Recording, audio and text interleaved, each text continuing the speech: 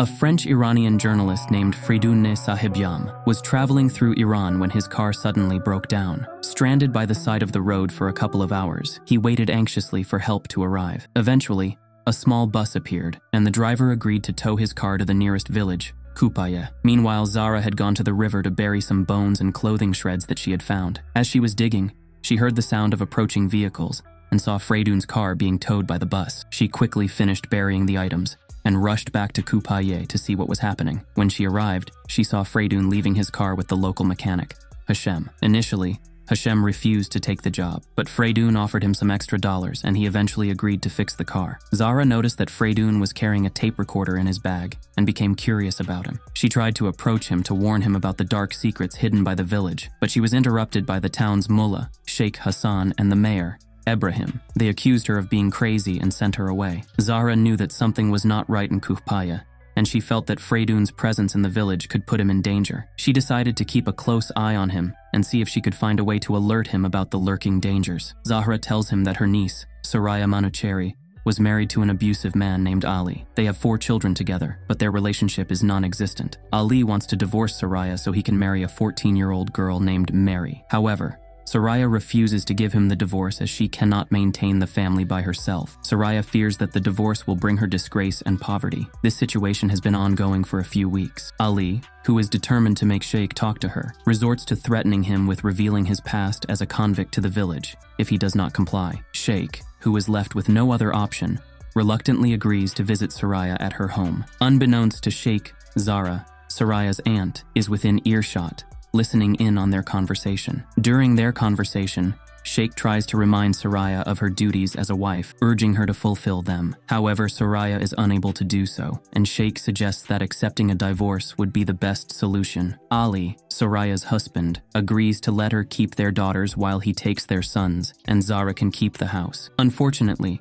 this is not enough for them to survive. In a bid to sweeten the deal, Sheikh offers to provide for Soraya and her daughters. In exchange, Soraya would become his temporary wife, allowing him to visit her. Zahra, who is outraged by Sheikh's proposition, interrupts their conversation and kicks him out of the house. She accuses him of treating Soraya like a harlot and warns him not to come back. Once he is gone, Zahra asks Soraya about her relationship with Ali, and her answer is to show her the bruises he leaves on her body whenever he takes what he wants. Some hours later, while Soraya and her kids are sharing a meal, Ali returns home and yells at her, saying she has shamed him and made him the town's laughingstock for not accepting the divorce. He starts talking to his 2 boys about all they could do if they were able to leave, turning them against her for not wanting the divorce and not having an ounce of shame when mentioning Mary in front of his children. Soraya and Ali's heated argument reaches a boiling point when Soraya accuses Ali of being a bad husband who is planning to abandon her and their daughters without providing for them. However, before she can finish her accusation, their oldest son intervenes and yells at Soraya,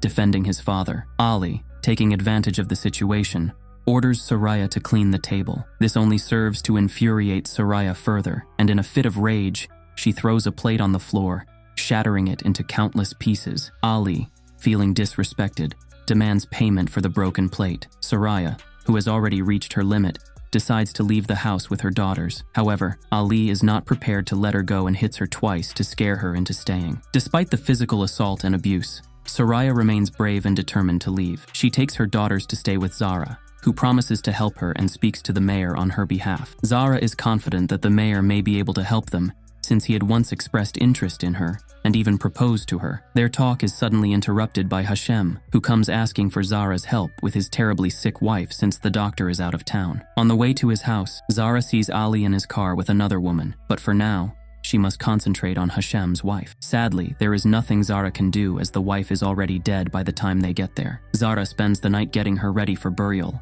as tradition demands, and in the morning, Soraya comes to help, kicking out all the women that were already trying to take the wife's belongings without respecting her death, claiming Hashem won't need them. Once she's done with the body, Zara is called over by Sheikh, who tells her Hashem can't take care of his house and his son alone, so it would be a good idea for Soraya to help him. Zara agrees to talk to her only if her niece will get a wage for this work, and that the money will only be hers, and Ali can't touch. Sheikh accepts the deal. As Zara leaves the building, she's stopped by Ibrahim, who warns her to watch her mouth, or she will get in trouble. Soraya starts her work with Hashem. She quickly gets the appreciation of both Hashem and his son, unaware that Ali is always watching them interact from a distance. Hashem's treatment of Soraya is good, and this puts her in a better mood. She starts stitching her own clothes and gives some of her money to Zahra, who hides it and saves it so that in the future, she can finally have enough to divorce Ali and still support her daughters. One night, Ali talks to Sheikh and tells him he thinks Soraya is cheating on him with Hashem. The punishment for infidelity is stoning. Therefore, Sheikh thinks Ali is going too far with these accusations. Knowing Soraya isn't the type to do this kind of thing, Ali says he is unwilling to pay for her alimony and assures that he'll find a witness so they can take this to trial. But first, he is going to start rumors about Soraya in their tiny village. The following day, while helping at the bakery, Zara already hears those rumors coming from the other women's mouths. Soraya has a day off, so she goes on a picnic with her daughters and picks up some flowers that she later takes to Hashem's house as decoration. When he returns home earlier than she expected, he invites her to stay over for dinner, but she turns him down even after hearing he hates to eat alone. The next day, Zara sees Ali and Sheikh meet with Ibrahim, who will only agree to try Soraya if he receives corroborating evidence or witnesses. Later, Zara also tries to talk to him, accusing him of conspiring with Ali and slapping him when he implies that Soraya might sleep with Hashem. After calling him Ali's slave, Zara goes to Soraya and tries to warn her about what is happening, but Soraya thinks her aunt is just being paranoid. Meanwhile, Hashem is called to Ali and the Sheikh so they can interrogate him about Soraya's behavior towards him. These questions upset him, and the fact that he was offered a contract he couldn't read didn't help, so he decided to leave. However, Ali and Sheikh followed him home and threatened to send his child to a mental hospital or prison if he did not agree to be a witness at Soraya's trial. Not wanting his son to suffer, Hashem gave up and agreed to lie to them, claiming that Soraya slept in his bed and talked to him as if he were her husband. Moments later, Ali shows up at Soraya's house and drags her onto the street, beating her in front of a crowd while accusing her of cheating on him. Zara jumps in and gets between her and Ali, calling him out for making such a public show out of a private matter. After asking one of her neighbors to get the mayor, Zara takes Soraya to hide her in her house, and Ali follows them there. Ibrahim arrives soon afterwards, and hears Ali present the proof of Soraya's infidelity. He sees them touching hands and whispering to each other like a couple, while smiling. Soraya swears she never cheated. Zara points out it isn't a crime to be nice to people, but Hashem arrives and tells the lies Ali had exploited him into saying. This was enough for Ibrahim to proceed with the trial. Ali, his friends and sons, the Sheikh, and even Soraya's father, Morteza Ramazani, was allowed to help her, but Soraya herself had to wait at home. A few hours later, the verdict was announced by her father. Soraya had been found guilty, and she would be stoned in an hour. When news reaches Zara's house, she tries to help Soraya escape, but the men outside push them back into the house. Accepting her fate, Soraya said goodbye to her daughters by giving them her old family jewels, and Zara agreed to take care of them after she left, and one day tell them the truth about what happened to their mother. In the meantime, the village men get ready for the stoning by picking up rocks and digging a hole. Even the kids are helping, while Sheikh gets his beard trimmed and Ibrahim prays to his God, asking for a sign that he is doing the right thing. Soraya's youngest son also came to say goodbye, but the older one still hated her and took his brother away. When Soraya finally breaks down and begins to cry, Zara tries to give her a final moment of comfort by brushing her hair and singing her a song. When the time came, the two walked while trying their best to avoid the angry crowd that wanted to insult and beat Soraya. Upon arriving at the place where the stoning will take place, Sheikh and Ibrahim once again announce the verdict and method of punishment, causing the crowd to applaud. They are suddenly interrupted by a group of traveling artists who want to perform at the market, but they are kicked out before they can do anything. After removing her chador and revealing her white dress, Soraya was tied up and lowered into a hole in the ground, then filled in until only her upper body was sticking out and she had no possible chance to escape. Zara tried to get between her and the crowd,